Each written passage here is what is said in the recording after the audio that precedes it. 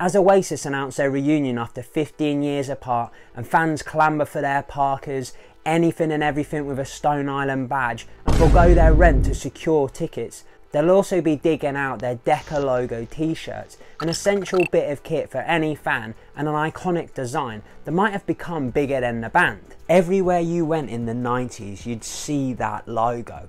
It was a symbol of the people that's been effective since day one.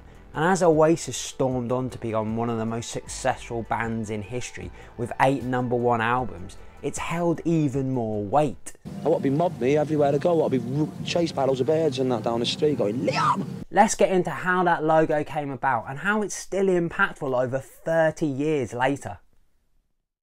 Rewinding back to 1993, Groundhog Day was in the cinema, Pepsi Max launched with this ridiculous advert, pink and yellow troublemaker Mr. Blobby was topping the charts, and Oasis were pretty much unknown. They had no fans, You've got no friends, no record deal, no logo, and Noel Gallagher was like, we need to sort that. Just prior, Noel was living the dream as a roadie for Manchester legends the Inspiral Carpets, to the point he thought that was him set. When I met Graham Lambert from the Inspirals and I got that job as on the roadie, I thought, oh, that's it. This is it, you know, and that would have done me. Quick side note, it was the Inspiral Carpets tour poster Noel and Liam had hanging up in their bedroom that inspired the Oasis name. One of the stops was the Oasis Leisure Centre in Swindon, which sounds like somewhere you might find Alan Partridge doing a tour.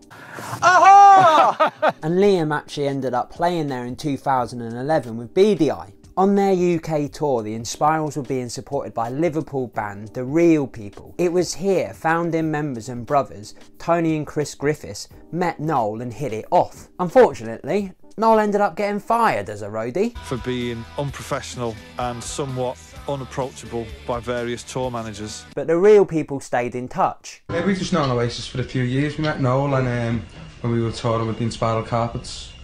We've been friends since. Tony and Chris liked Noel. They liked his band, so they offered to record Oasis while no one else would and get their first ever demo tape down, the live demonstration tape. They travelled back and forth to Liverpool over 3 months, recording in the Griffiths Dock Road studio, knocking out 12 tracks, 8 of which ended up on the demo tape, and many of those songs ending up on Definitely Maybe. But just a tape wasn't going to cut it, they needed a cover. Noel reached out to the Griffiths' pal, Tony French, and commissioned him to create one inspired by the Union Jack you can see on the wall at the Broadwalk rehearsal space Oasis used. Tony worked his magic using Quark Express and manipulated the flag to create a swell which was meant to represent Oasis's mind-bending music, and then he applied a type to it, and for all the type geeks out there, it's a universal black. Noel was mad for it. That's the best thing I've ever seen. He thought it looked like a flag going down the plug hole, which represented the state of British music and Britain in general at the time. The total number of British living under the European level of poverty has risen from 5 million to 14 million. He actually asked Tony to add the plug to it, but luckily, Tony knew what he was doing and just didn't bother.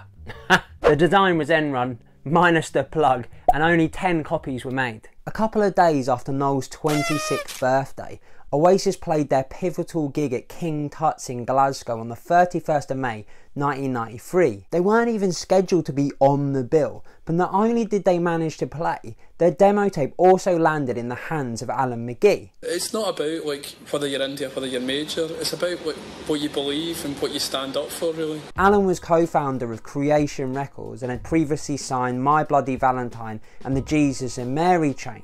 After watching Oasis play, he said he didn't even need the tape because their performance sealed the deal and he signed them. I really do believe some things are meant to fucking be. I'm standing there with my kid sister Susan. She immediately went, you should sign these, and I'm like, let's hear the second song.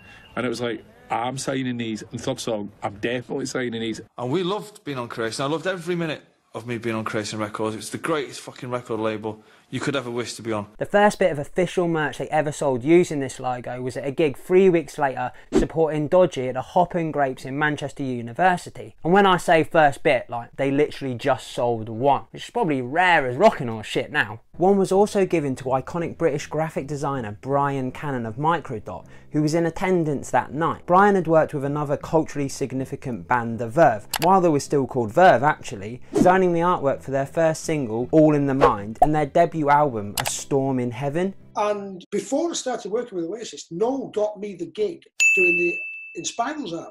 Noel was a big fan, so asked him to get involved with theirs. So that was that then. I thought, right, off we go. The first port of call was the logo. Now at the time, magazines and press ads were often done in black and white, and the current design didn't work. On the 28th of October 1993, Brian met with the band in Sheffield when they were supporting the BMX Bandits. He took along a book of record sleeves to see what they were into. Importantly, in this book was the Rolling Stones' No. 2 album. What blew me away by this was, there's no type on the record. It just has the picture of the Rolling Stones and the Decca Records logo. The Decca Box logo wasn't unique. EMI also had a box logo, but it was the positioning that really drew Brian in. It was subtle but very effective, and at the time in the 60s, covers would have the band name on there, they'd have the song title on there, and were very much in your face. So this was quite a dramatic and very bold move. Brian would spend so much time conceptualising the album cover. He didn't want to ruin it plastering type all across it. He enjoyed the nuances, granular details and symbolism he could add with his art direction. He'd also go on to have his mum and dad in Oasis covers. He just loved telling a story in small details. So the Decca approach was actually ideal. What they needed now was a font. The obvious first step was going for Impact, a similar compressed font like Decca, but it didn't quite fill the box enough. He then took inspiration from influential Swiss graphic designer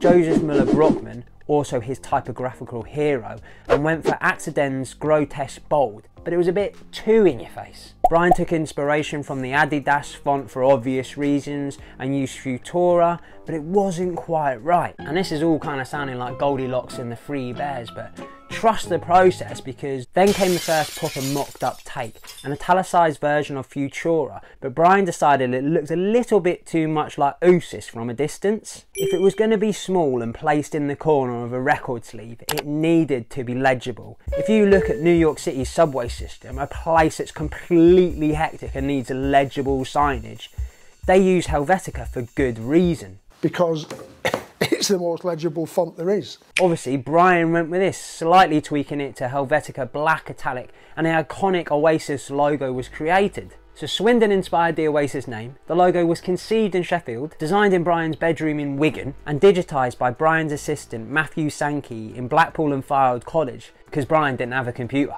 And I didn't even know how to use one anyway. These places also happen to be the UK's most popular destinations for hen parties. Paul, I don't want you turning up ruining my hen night, right? So you can go where you like, but you're not to go in the Dragon, the Miller, the Wheeler, the Pelican, the Cow's Head. Interestingly, Blackpool and Fylde College didn't actually have Helvetica Black Italic, so the type actually had to be skewed to give it that appearance. The new logo made its first appearance in a press ad just before appearing on the supersonic sleeve Oasis' debut single on the 11th of April 1994. From there, Microdot went on to create all the record sleeve artwork for Oasis in the 90s, from Supersonic, like we just said, all the way through to the master plan. It was simple but really effective. As Oasis surged in popularity, you just couldn't escape that logo on merch. It was absolutely everywhere. And 15 years after the band had split up, it's back again to promote their reunion tour, and still looking as bold as ever. A true sign of a timeless, iconic design. Massive thank you to my channel members and Patreons who support this channel. You can join them in the description below. Here's a couple of other videos you can watch until I'm back again soon. Spot your dog.